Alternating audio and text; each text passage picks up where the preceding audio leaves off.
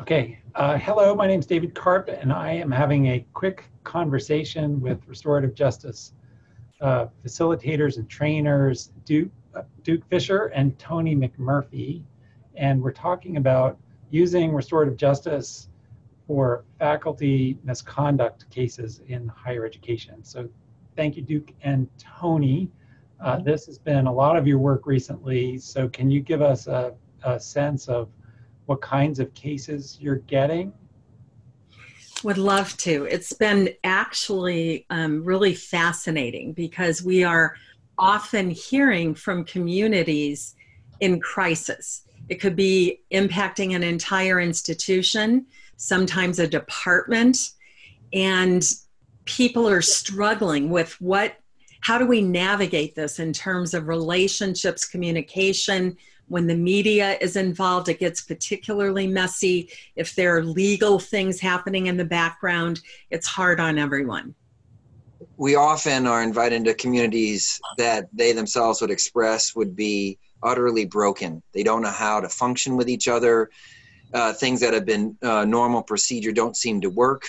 Scheduling classes around folks who have been the target of accusations. Staff members don't know what's the determination of the process. How do I field phone calls from parents who say, is my daughter safe in the classroom? And folks not comfortable or understanding how to behave around each other.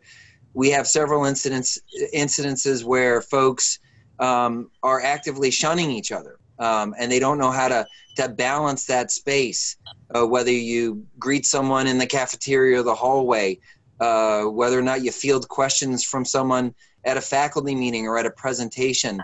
I mean, very high levels of questions and folks not knowing how to behave and how to be in each other's space. And what's unique about a restorative approach compared to a more traditional investigation process? Why are people finding value in this approach? Well, the way I would answer that is that often folks are dissatisfied with the standard menu of what's available to them for response.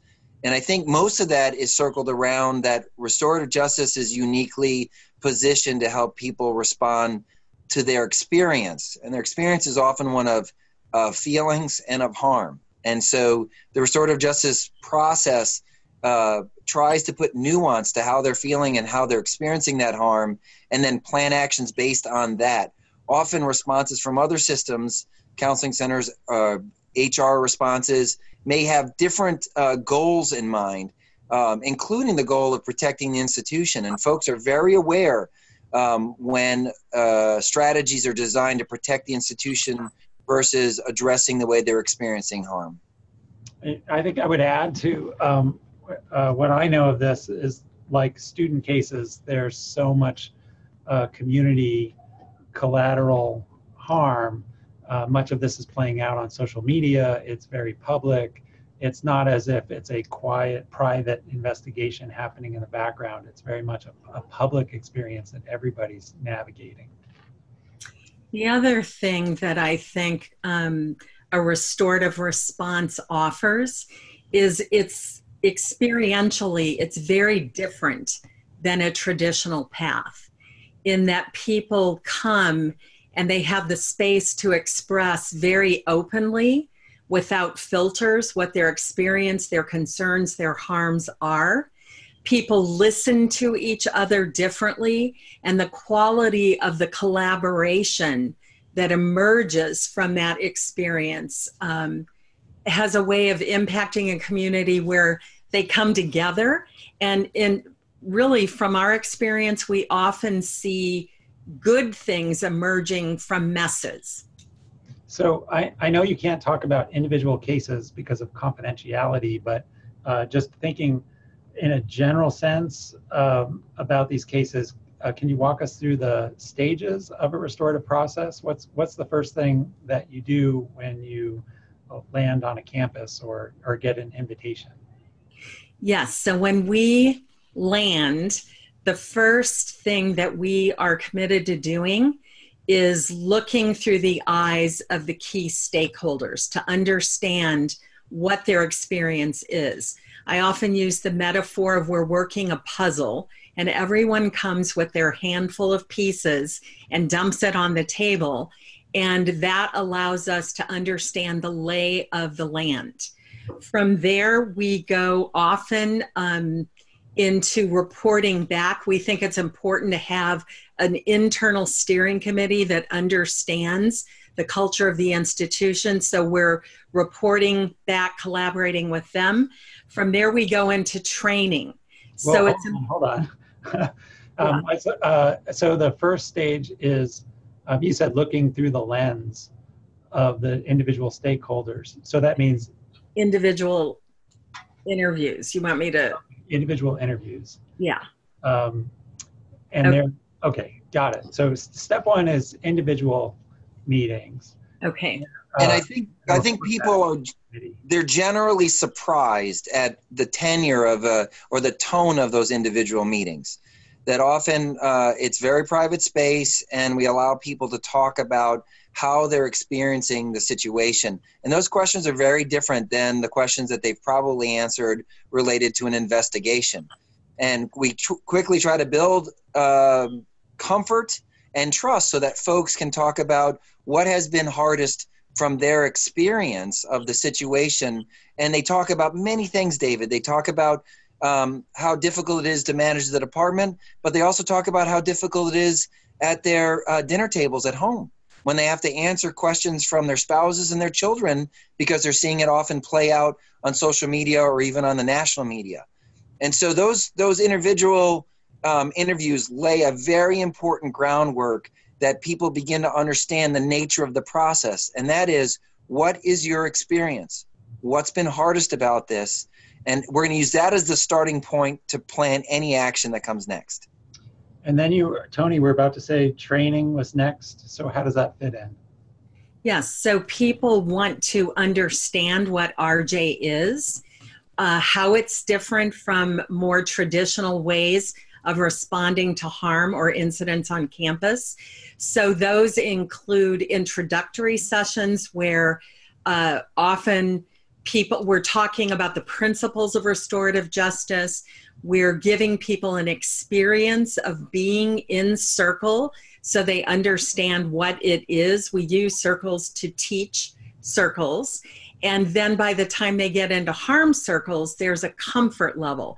There's an understanding. And often I would say there's actually a desire because so many people yearn for more authentic space that they don't easily find on campuses. So the training's a safe way for them to get introduced to the concept without having to talk about the incident specifically. Exactly. Yeah. One of the more common training experiences that we have is while we're teaching them about circles, we may open up for them to talk about general concerns around campus climate. And so folks then can start to share at broad levels what's been difficult for them. And so the idea is for them to practice and use circles before they need circles.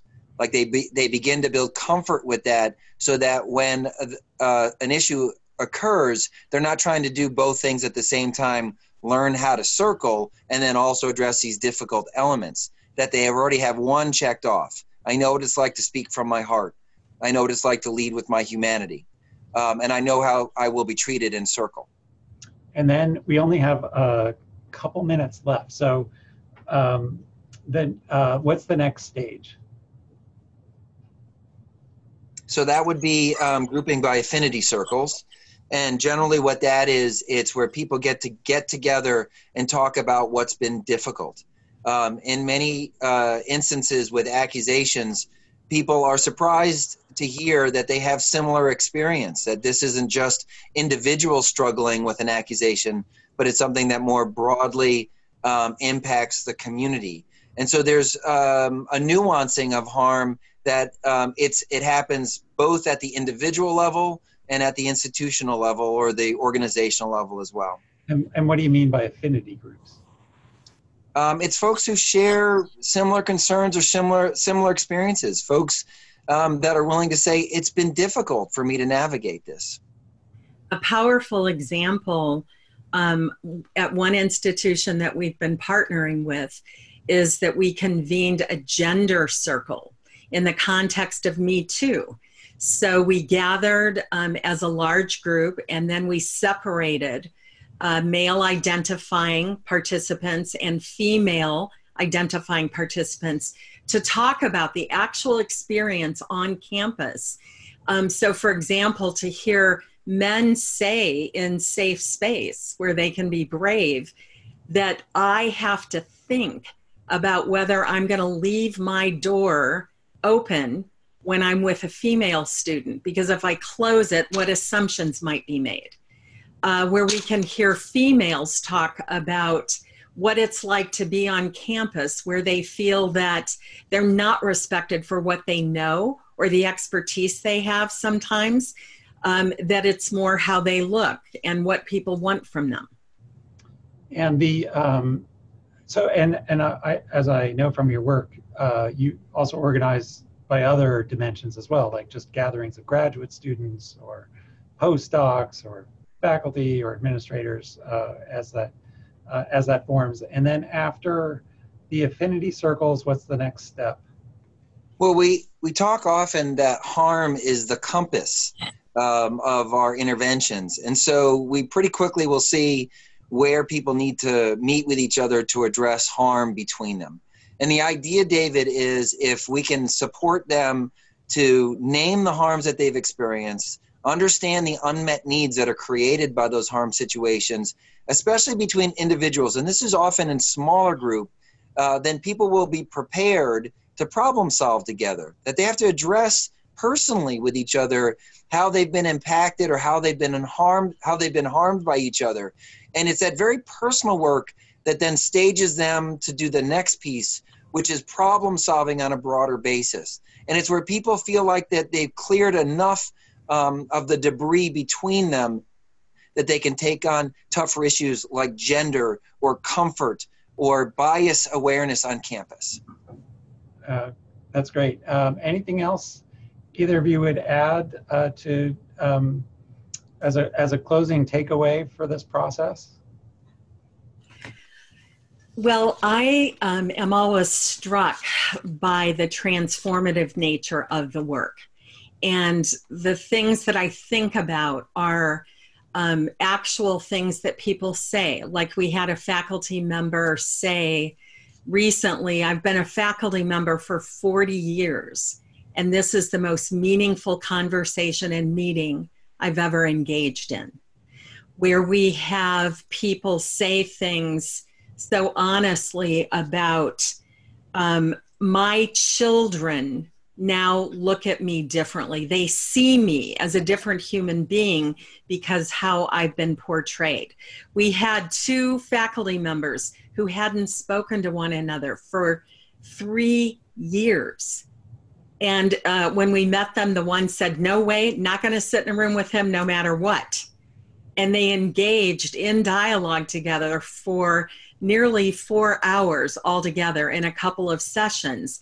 And they shifted the relationship and how they see one another and opened up new possibilities. That's great. Okay, well, we're going to close it there. So thank you both so much for sharing this work. Thank you, David. Thank you.